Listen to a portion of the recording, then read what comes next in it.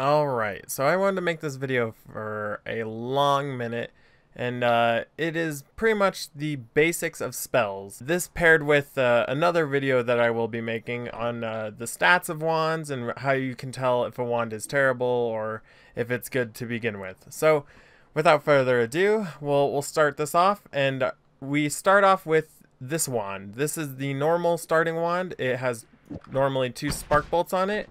But for now, we're just going to take one off. And this is pretty familiar. It does 3 damage. It just fires a spark bolt. That's pretty much the basics of a projectile. And then there's a projectile with trigger. So what a projectile with trigger will do is it will spawn the next spell in the list. So this is all done on a no shuffle wand. Keep that in mind. If it is a shuffle wand, it'll cast whatever it would like to. So this is basics for no shuffle wands. If it's shuffle, then all this can be disregarded. So what this will do is it will spawn something when it hits something, either an enemy or a wall. So this makes using certain spells a lot more useful, and you can build around that. So that's what a trigger will do. And then we have, ooh, these are out of order. That's all right. We have a timer. So what a timer will do is it will fire the exact same spell that it has, and then the timer will fire a spell the exact same if it hits an enemy or a wall, or if it hits a certain point. So you can't see with this one, but let's throw a bubble spark on there. So it'll fire it at this point. When the timer runs out, it'll fire this bubble spark. So that's what a timer will do. And then we have a double trigger. So this is the only spell with a double trigger, and what that will do, we can do it with both of these, exactly the same as a trigger, but it'll spawn 2 instead of just 1. So it gets a little hectic. Let me actually swap this out for a lance. There we go. So that's, oh, we're out of mana, so it's not even casting the lance. There we go. So that's what that one will do. And then we have materials. So materials are neat. They will spawn the material that it says it will spawn. This is water, so it'll obviously spawn water.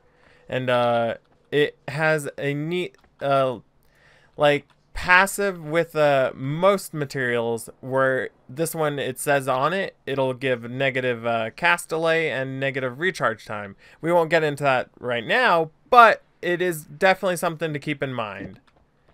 And then there is static projectiles. So static projectiles fire projectiles, but when it comes out of the wand, it stays right there. So this one is Explosion of Brimstone. It pretty much explodes right next to you. I'm in a dev world, so it's not going to hurt me. But to make it safe, we throw a trigger on there. And there we go. It explodes over there, or we can do, oops, sorry. We can do it like this, and then it'll explode when the timer runs out. So it's a little harder to use, but that is definitely a better way of making a spell safe. And then we have other spells. So other spells usually have a neat passive or trait that makes them unique. So this one is a chain bolt, and it has a built-in homing effect. So it'll home onto the enemy and start attacking them. So it's super neat. I'm definitely a fan of it. And it also can go through walls. Oh, if I'm good. You gotta find the sweet spot. Yeah, there we go. So that's what chain bolt does. Super neat. Definitely a fan. And then there is multicast. So what multicast does is it pretty much says exactly in the name, it will multicast. So there's different variants. This one is the double, triple, quad, and then you get into all sorts of other ones. So this one reads multicast, spark bolt into bubble spark. So it'll cast both of these at once. So that is what a multicast does. And then you have projectile modifiers. So modifiers are super neat because they will modify any projectile and cause it to act in the certain way that it describes. This one is homing, so it'll obviously home towards your enemies. But if it runs out of mana, it'll just fire the spell that costs the least amount of mana that it can fire. So that's what a modifier will do. And then we have all this other stuff. So we're gonna throw a pretty basic wand together with all this newfound knowledge. Let's get modifiers and multicast into the mix. So we'll throw a double cast on this wand. This is just a test wand. So we'll throw a double cast, we'll throw a lance, and we'll throw a bubble spark, and let's throw these two modifiers on there. So, well, normally you would want to, for ease of reading, you'd throw the modifiers in front of the double cast or multicast, and then you'd have your projectiles, because right now this reads modifiers modifying the multicast, and the multicast is giving those traits to the spells. So these are going to cast a flaming, freeze charge, glowing lance, and bubble spark. So that's what that does, but it doesn't matter where these modifiers are. As long as it's before the last spell, the modifiers do not matter. They will cast the exact same thing regardless of position.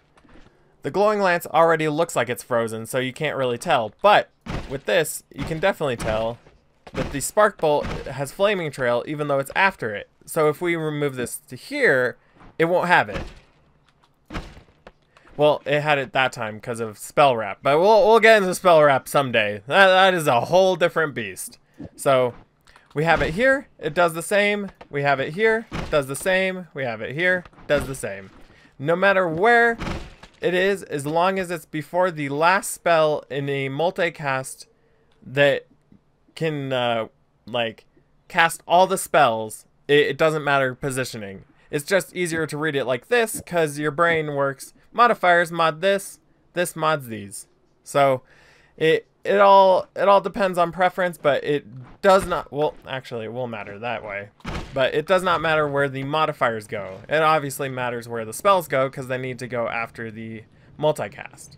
So that is what that does. I am on fire. Could you don't? Thank you. So now we're going to throw this spark bolt on. So what this will do, and it stays the same. We don't need the modifiers to sit anywhere. But if we were to move this modifier in front of the spark bolt, we'll do it with the flame trail. It'll set the spark bolt on fire, but not these.